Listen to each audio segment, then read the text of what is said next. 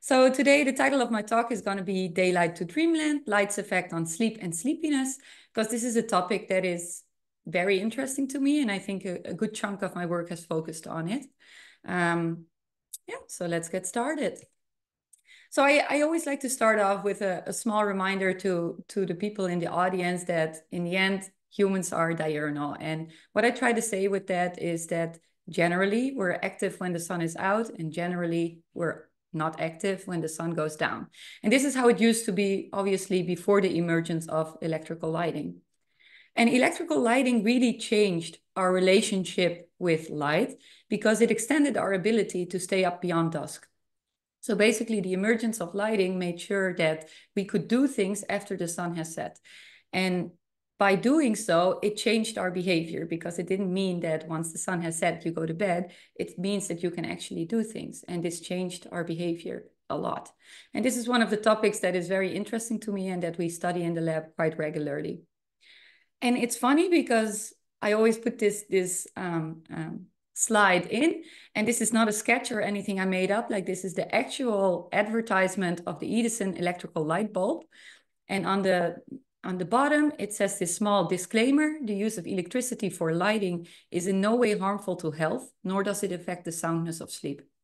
And I think by now we know that it's a lot more complicated than that. It's not so simple. And I think there's plenty of proof that it can be harmful for health and sleep, especially at certain circadian clock phases.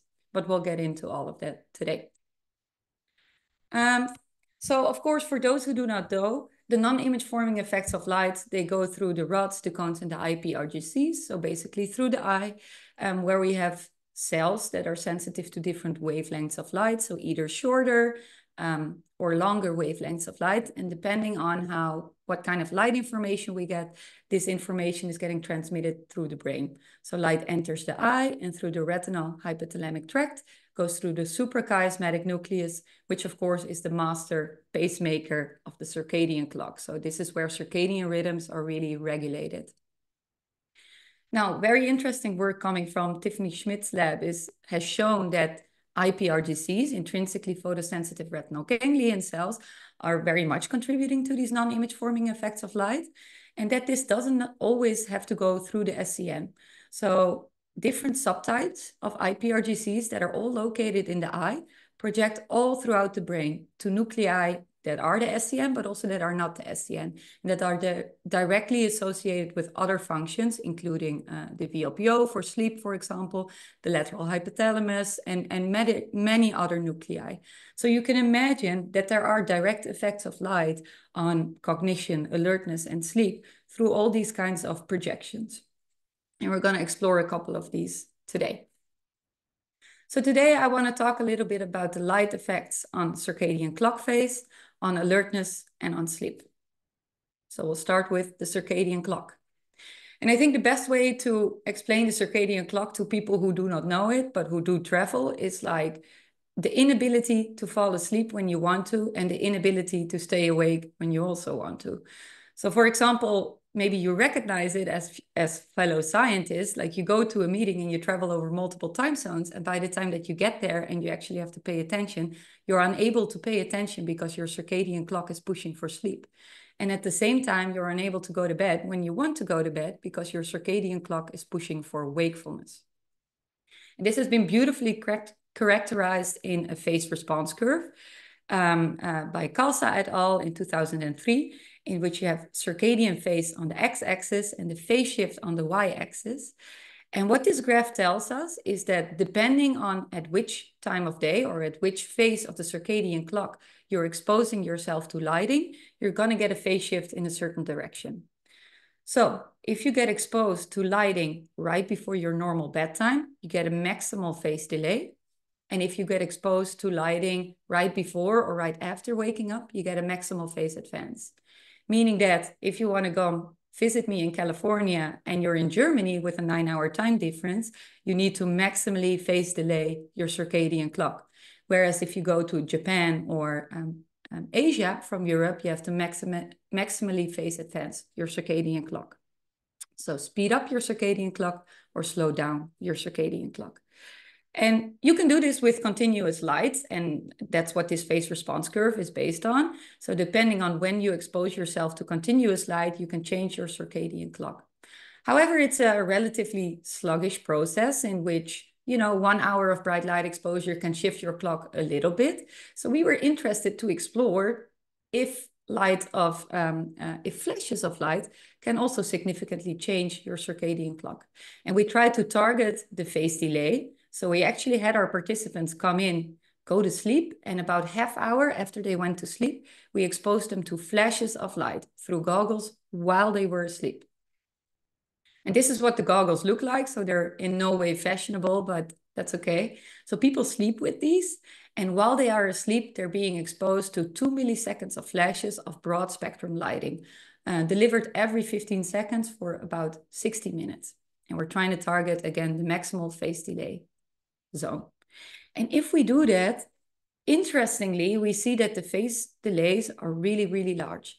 So here is under placebo conditions. So these participants come in twice.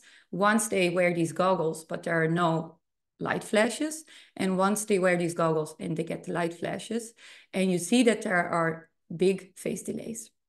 And there's a big spread, so large inter-individual differences. Some individuals shift more than others, with one individual actually shifting more than 6 hours. Meaning that if you go to sleep and your time zone is Europe or Paris, you basically wake up in New York if you're exposed to these flashes. So these flashes of light are much more efficient compared to continuous light at shifting your circadian clock. And they're about 3 times larger. So it's a really, really good way to adjust your circadian clock. And interestingly, we can do this without affecting sleep. So of course, these participants are hooked up on a bunch of EEGs. So we're trying to measure sleep, what happens in the brain. And these are all the different stages of sleep that we looked at, and at the number of transitions from deep to light sleep and from sleep to wake, to see if there were any differences when people were exposed to the flashes versus the placebo control. And there are some differences, but nothing major and nothing significant, meaning that indeed you can be exposed to these flashes, change your circadian clock phase, and not be disturbed in how you sleep. So this is really nice. So you can go to sleep in Paris and wake up in New York. Quite awesome. And why should we care? I would say because all bodily functions have a circadian component. And I mean, I put a question mark there because I'm sure there are some bodily functions that we have not proven circadian rhythms in, but I think either they will come or there's something really peculiar about them, because I think almost all bodily functions have circadian components. And I always like to give this kind of example. So this is data that we analyzed of Olympic swimmers participating in 4 different Olympic Games in Athens, Beijing, London, and Rio de Janeiro. And if you plot how they swim, how fast they swim, you can see a circadian curve. Basically meaning these swimmers that optimize for anything, that travel to the games weeks or sometimes even months in advance, that train at any time of day, that optimize their food, that optimize their sleep, there's still a circadian or diurnal rhythm in their swim performance, such that they perform significantly better in the late afternoon, so 4 p.m.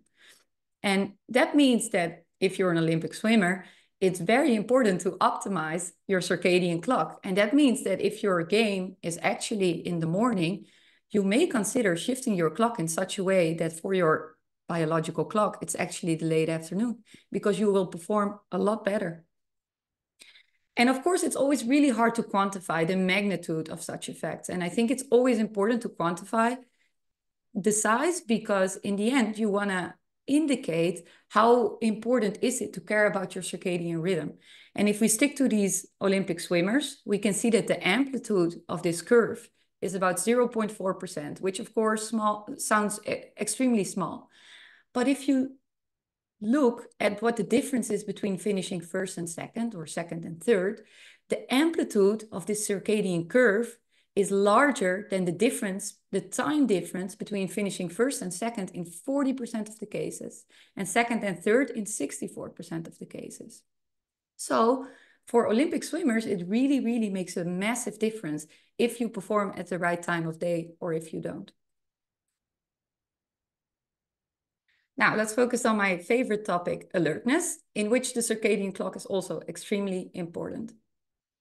So for those who do not know what exactly is alertness, so it's a state of being vigilant, watchful, and attentive to one's surroundings.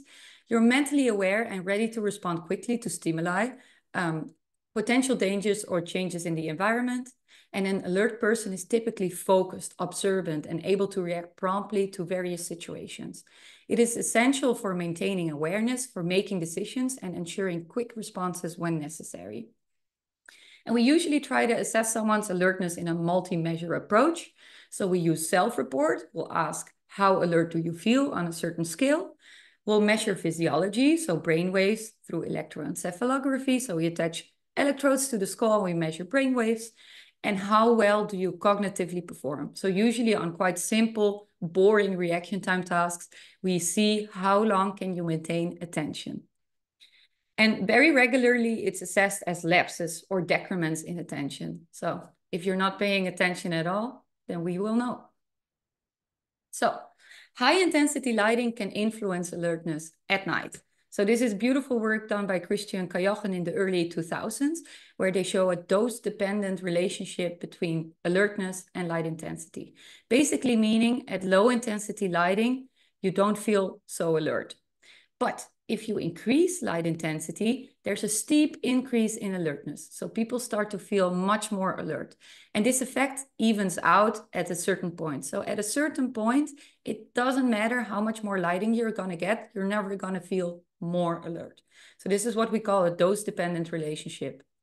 And it's not just subjective alertness, it works the same for EEG power density, so this physiological measure of alertness. So beautiful dose-dependent relationship. But I started off by saying, you know, humans are diurnal. We're active during the day and we usually sleep at night. So it's very important to know if this beautiful dose-dependent relationship, if it also exists during the daytime, because this is when we are active, when we cognitively have to perform and when we do our work. So that's when we need to be alert. And we try to replicate this dose response curve during the day at different time windows, in the early morning, in the slightly later morning, in the early afternoon, and the late afternoon. And this is under semi-controlled conditions. With that, I mean that the participants slept in the lab, and we try to standardize lots of our confounding factors.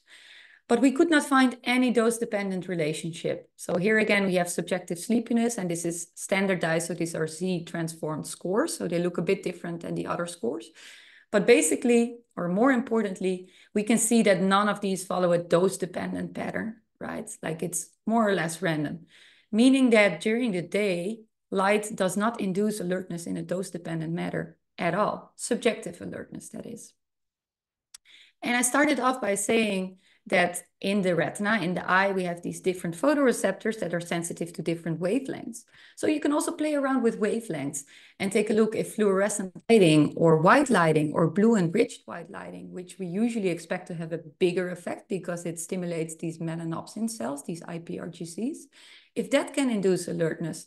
And we did that in a different experiment, and here we used a different scale. But in the end, what is most important is you see that these bars are completely overlapping, meaning it doesn't matter to which spectral composition, so which colors of lighting you are exposed during the daytime, also that cannot induce alertness. So neither high intensity lighting nor the spectral composition of lighting can induce subjective alertness during the day. Now, there is a problem with this because alertness is not a simple construct. It's driven by the circadian clock and homeostatic sleep pressure. And this is a very classic representation of the two-process model of sleep, where you have the circadian clock depicted in the dotted line and homeostatic sleep pressure in the black solid line.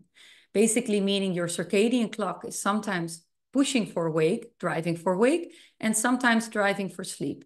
And this cycles with a rhythm of approximately 24 hours. But you have this component of homeostatic sleep pressure, which is low when you wake up and increases during the day.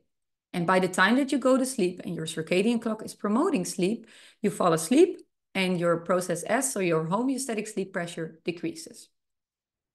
And that means that if we compare the results that have been conducted during the night by Christian Kajochen to our results, in which we look at high intensity lighting and lighting of different spectral compositions during the day, we have a problem because we don't know what is the difference between nighttime alertness and daytime alertness, because both the circadian clock here is promoting sleep and homeostatic sleep pressure is high because you've been awake for a long time.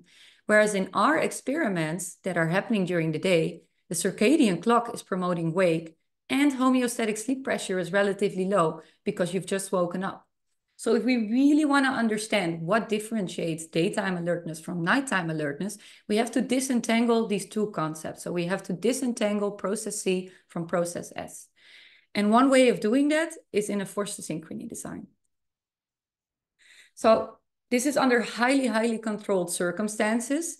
So basically, people enter our human isolation facility and we keep them there for 5 consecutive days. And under highly controlled circumstances, so we control what they eat, when they sleep, and what kind of lighting they are exposed to. And what we do is we put them on an alternative light-dark cycle with 5 hours for sleep and 13 hours for wakefulness. And this is such an odd light-dark cycle. So this is an 18-hour light-dark cycle, which is so far from 24 hours that your circadian clock cannot entrain to this light-dark cycle. It's too far outside the scope of entrainment. And that entails that your circadian clock will be free running, so ticking according to its own internal circadian phase. And because the circadian clock just runs at its own circadian phase, and you sleep at different phases of the circadian clock, we can mathematically separate out the effect of the circadian clock from homeostatic sleep pressure. So for example, here you go to bed at 6 p.m. and here you go to bed at noon. And therefore, because you sleep and are awake at different circadian clock phases, we can take apart these two. And we conducted this forced synchrony design once under dim light conditions of about 5 lux and once under high intensity conditions of about 1500 lux in the same individuals. So these individuals came to our human isolation facility twice. So that's quite a big ask. So we have some awesome participants. It's one of the most shocking facts is usually we take away any information about time of day. So they cannot have electronics, they don't have their phones. So they willingly came to be locked up in our human isolation facility twice for 5 days. So what do the results show us? If we look at process S, so the effect of homeostatic sleep pressure, we see a beautiful effect in subjective alertness, such that people wake up relatively alert, so lower is more alert, and they go to bed relatively sleepy. So there's a trajectory from alertness to sleepiness. But if we look at cognitive performance, sustained attention, and response inhibition, we see a different pattern in which there's not such a big effect of how long they've been awake. They perform equally well when they just woken up compared to when they go to bed. And this accounts for both sustained attention on the PVT and for response inhibition on the go-no-go reaction time task. And this is under dim light of 5 lux. So what happens if we put them under bright light of 1300 lux? We see a different image. So for subjective alertness, people under high intensity lighting, they wake up relatively alert and they go to bed relatively sleepy. So that is the same as under dim light conditions. But the trajectory from alert to sleepy is very different. So people stay alert for longer under high intensity lighting. So they feel alert for longer when they're exposed to bright light. If we look at cognitive performance, so PVT performance and go-no-go performance, we see a different image in which people under high-intensity lighting actually always perform better. So here you see over the entire duration of being awake, people press the buttons faster under high-intensity lighting than under dim lighting. So that's quite a big difference, where we see that our multi-measure approach is actually telling us different things for the different concepts that we measure. So this is the effects for process S, homeostatic sleep pressure. So what happens if we add circadian variation? So what does the circadian clock do? And here we have the circadian sleep window approximately. Let me do it like this. So if we look at alertness, subjective alertness, we see an increase in sleepiness after and during the circadian sleep window, so after production of melatonin. And sleepiness or alertness increases during the circadian wake day, when the circadian clock is promoting sleep. So there's a very strong circadian component. It's a beautiful curve. If we look at cognitive performance, there is a circadian component, but it's not as strong. The amplitude is much smaller. So there is a circadian component, but very small. And then if we add our bright light condition, what do we see? It's a small reduction in amplitude. So under high intensity lighting, subjective sleepiness shows a smaller size of the curve. And there's again this one point where subjective alertness is a lot better right after waking up, actually. But if we look at cognitive performance, if we look at cognitive performance, there is an increase in performance all throughout almost all circadian clock phases. So individuals perform a lot better under high intensity lighting, depending on the circadian clock phase. Now, force synchrony designs are a very elegant way of disentangling these two components, but we always have more or less relative levels of sleep pressure because we did a brief force synchrony design, so 5 hours for sleep, 13 hours for wakefulness. There's a certain accumulation of sleep pressure, but not a lot. So to really play around with this, we also did a sleep deprivation experiment. And basically we kept our participants up for 2 hours, for 4 hours, 6 hours, 8 hours, or 8 hours. Sorry, I made an error here. So 0, 2, 4, 6, or 8 hours of sleep deprivation. And then we exposed them to high intensity lighting in the next morning at the same time of day. And what we can see is if you have a little bit of sleep deprivation, so only 0 or 2 hours, there's not really an effect of lighting. So if you're then exposed to high intensity lighting, there's a little change in alertness, but not that much. But if you're sleep deprived 4 to 6 hours, you have a big alerting effect of light. So if you're sleep deprived for 4 or 6 hours, light can induce alertness. However, if you're sleep deprived for more, so up to 8 hours, there's no alerting effect of light. And this kind of leads us to believe that light can induce alertness, but only at very specific combinations of circadian clock phase and homeostatic sleep pressure. So here, when you've got a little bit of sleep pressure, there's an alerting effect of light. When there's too much, light is not strong enough to elicit this alerting effect. And when you're too alert, there's more or less a ceiling effect because you're already alert. So how much more alert can you get? So there's a very specific point at which light can induce alertness. And then the big question, of course, becomes, okay, if we take this all back and we combine these data sets, can we make a prediction what happens during the regular day? So as I'm sitting in my office right now, is it gonna matter if I'm exposed to high intensity lighting or if I'm here more or less in the dark? So you can generate a heat map in which we put our time since sleep offset, so process S, on the x-axis from the force synchrony experiment. And we put on the y-axis sleep duration, so from our sleep deprivation experiment on the y-axis. And we can see, so green is a light-induced improvement in sleepiness. We can see that there are very limited combinations of time since sleep offset and sleep deprivation where you can find an effect of light. Meaning that if you had a full night of sleep, so you slept 8 hours and you're exposed to high intensity lighting, you're not going to find any effects of lighting. 4 hours, also no. After 8 hours, there might be a small effect. After that, the effect is gone. Meaning that there's a very specific combination of how much sleep you have gotten and how long you've been awake when light can induce a little bit of alertness.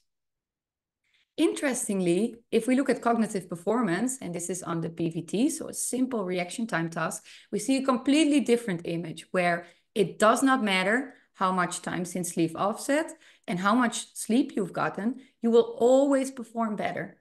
And this leads us to believe that it's always favorable to be in high intensity lighting because even though you will not perceive as if you're doing a lot better alertness-wise, you perform a lot better cognitively, at least on simple reaction time tasks. And interestingly, we found similar results depending on the color of light. So if we go back to the spectral composition, so a different experiment that we ran, we find a similar effect. So again, we have no effect in our subjective sleepiness depending on which kind of color of lighting we use, but we see an effect on how well people perform. And these are different tasks. So these are higher order cognitive processing tasks. So basically a little bit more complicated than the other reaction time tasks that we did, including the digit symbol substitution task, which is for visual scanning, the fractal two-back, which assesses working memory, and emotion recognition task, which is for recognizing facial emotions. And we see that individuals perform a lot better on these tasks under blue enriched white light, even though they're not less sleepy. So they perform better. And this is an incredibly strong effect, because if you plot out the individual trajectories between dim light and blue enriched white light, we see that almost every single individual in our experiment performs significantly better under high intensity lighting, except for maybe one. So this is a very consistent effect, leading us to conclude that either high intensity lighting or lighting of bluer spectral composition can improve your cognitive performance during the day, while it does not necessarily influence your subjective sleepiness. So what about sleep? If we're exposed to a ton of light during the day, is it gonna influence how we sleep at night? So, and I think everybody in the audience probably heard a lot about light at night and it influences on nighttime sleep, because I mean, the media will not stop talking about it. And I mean, rightfully so. I think light at night is very detrimental for sleep and sleep quality. And there are lots of headlines out there that talk about it.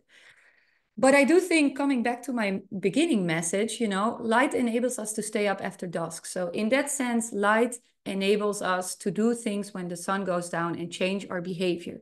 But in the end, we are battling with human behavior.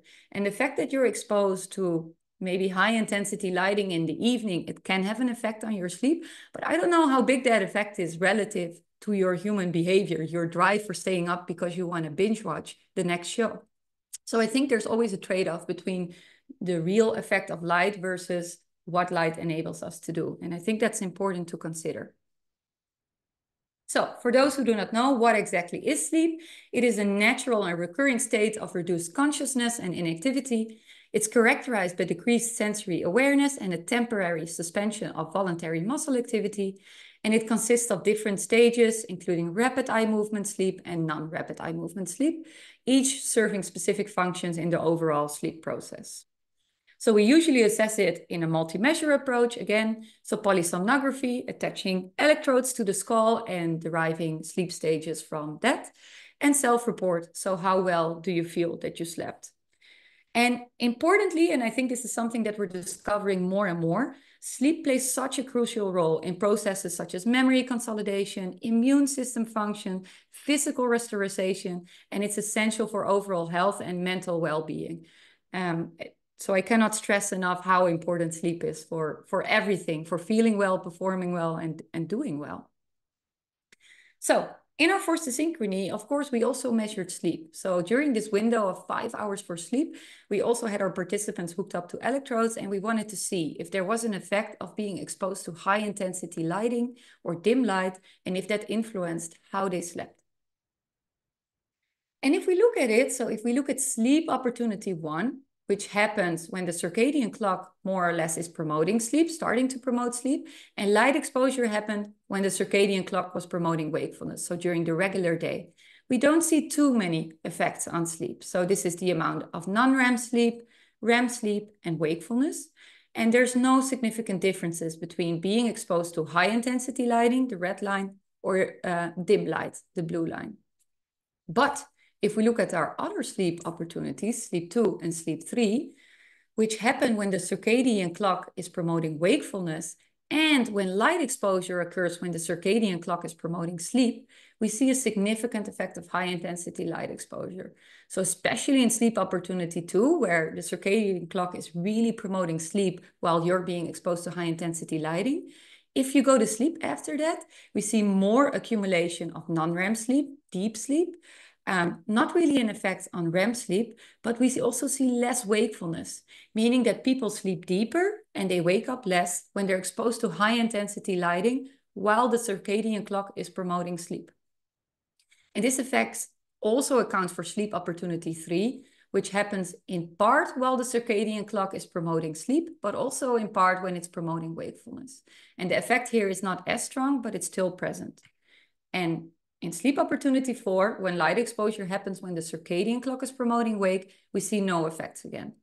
Meaning that if your circadian clock is promoting sleep and you're exposed to high intensity lighting, you go to sleep, you sleep better, more consolidated. And this is not just in our objective measures, so polysomnography, but also our subjective sleep quality scores present this. So if we look at how well people feel like they slept, we see that there's a parabolic curve in which people feel they sleep a lot better when they're exposed to high intensity lighting at these 2 sleep opportunities when the circadian clock is promoting promoting sleep. And the effect is not as strong when light exposure occurs when the circadian clock is promoting actual wakefulness. And of course, so there's a beautiful alignment between our subjective sleep quality scores, the amount of wakefulness we see, so wakefulness, and meaning that when you look at this, of course, this is a very specific combination, right? Like who is awake when the circadian clock is actually promoting sleep and who is exposed to lighting then? And that is, of course, the shift workers. And there might be many reasons why being exposed to high intensity lighting is not good for shift workers. I know there are some metabolic reasons, but these data at least seem to suggest that high intensity lighting is great for sleep and sleep quality, and probably also subsequent sleep and sleep quality. So this data suggests that it might be good to be exposed to high intensity lighting when you are working the night shift. Now, lastly, most of the experiments that I've shown are under highly controlled or semi-controlled circumstances, but this is a study that we did in, it's a field study, so under less controlled circumstances. So we wanted to see if light influences the degree of sleep fragmentation. Because if we look here, we see a strong effect on wakefulness. So we want to see if light exposure during the daytime can influence how consolidated our sleep is, so how much we wake up after sleep onset. So we analyzed the data of the Mr. Oz data set, and this is a publicly available data set. So you're welcome to check it out. It's a very nice data set, actually, in which they collected activity data of, I think, about 600 individuals, including light exposure levels. And we analyzed this actigraphy data using non-parametric analysis, in which we calculated the degree of sleep-wake fragmentation. This is called intradaily variation, in which higher intradaily variation means a more fragmented sleep-wake rhythm. And if we plot out the degree of sleep-wake rhythm to the amount of lighting that they're exposed to on a daily basis based on these acti-watches, we see that there's a beautiful relationship in which people that are exposed to low amounts of lighting have people that are exposed to a lot of lighting have very little sleep-wake fragmentation, whereas people that are exposed to little lighting have much more sleep-wake fragmentation. Now, most of the sleep and circadian scientists know that these acti-watches are a great way of approximating light intensity, but they're not so good at distinguishing low intensities from slightly higher intensities. I think one thing that they do very accurately is distinguishing indoor light exposure versus outdoor light exposure. So if you measure light intensities above 1,000 lux, we can be pretty sure that you're outside. And interestingly and luckily, this pattern holds when you look at outdoor light exposure. So people that are exposed to a lot of outdoor light, that spend a lot of time outdoors, so this is time above threshold, so time that they spend above 1,000 lux, they have a lot less sleep-wake fragmentation than people that are exposed to very little daytime lighting.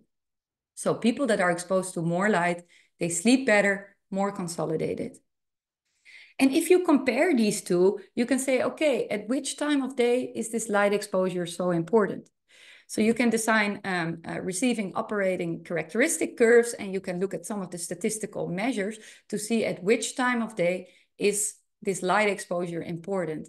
And interestingly, and opposite of our expectations, I guess, we found that when people are exposed to high intensity lighting or outdoor lighting about 7 hours after habitual sleep offset, there's the best sleep-wake consolidation. So the best differentiation between those with low sleep-wake consolidation from high sleep-wake consolidation happens about 7 hours after habitual sleep offset. Meaning this is a time of day when there is no effect on timing of the circadian clock. If you remember the phase response curve I showed in the beginning, this is a time of day where you don't expect any phase advances or any phase delays. So there has to be a different underlying circadian mechanism potentially that contributes to it. And we think it might be a circadian amplitude effect. So this is a phase amplitude resetting map in which you can plot out the change in phase and amplitude relative to a lighting effect.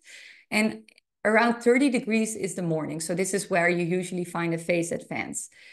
And while you can find a change, so the open squares is after bright light exposure and the dark squares are after dim light exposure.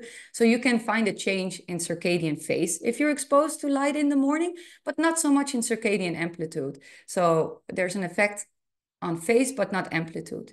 But if we look about 7 hours later, so 7 hours after habitual sleep offset, we don't find a change in phase, almost, like it's at the same degree, but there's an effect on circadian amplitude. So our hypothesis is that this effect of 7 hours after habitual sleep offset might be due to increasing the circadian clock amplitude. And this is something that we're very eager to explore in an intervention study.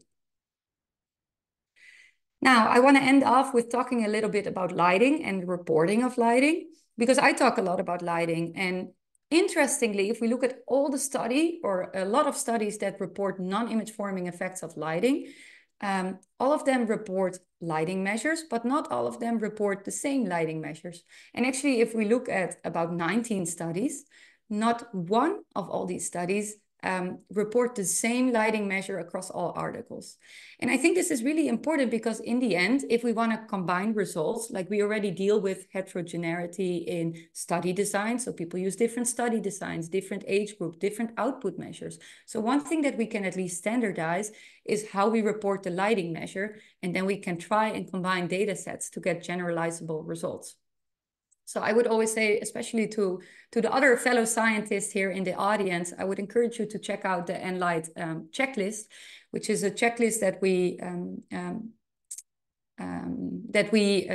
achieved through a Delphi consensus method, in which we encourage authors to report the same lighting output so we can generalize findings. And if you do, for example, a review of the literature, you can combine the outputs of these studies because they will all report approximately the same output measures. So check it out. It's a nice paper, I think. So a small summary, because my time is almost up.